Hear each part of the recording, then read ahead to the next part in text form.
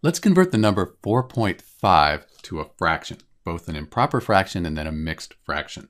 So to do that, let's think of this as 4.5 over 1. That gives us a start of a fraction. We're dividing by 1, so we haven't changed the value though. Next, let's get this to be a whole number. That'll be a little bit easier if we do that. So to get this to be a whole number, we have one decimal place here. So one decimal place, we're going to multiply by 10. So 10 times 4.5, that ends up giving us 45. So now we have a whole number.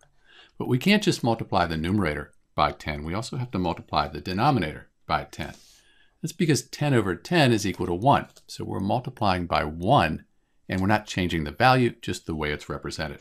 So 10 times 1 is 10, and now we have a fraction. This is an improper fraction, and we can simplify it some, but 4.5, that's equal to 45 over 10. Let's give ourselves some room. So I know that 5 goes into 45 and 10 evenly. So 45 divided by 5, that equals 9. 10 divided by 5, that equals 2. So now we have this improper fraction.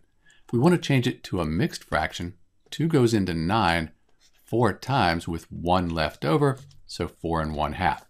So when you convert 4.5 to a fraction, use either 9 seconds or 4 1/2. And all of these here are equal to 4.5. They're just in a different form. This is Dr. B. Thanks for watching.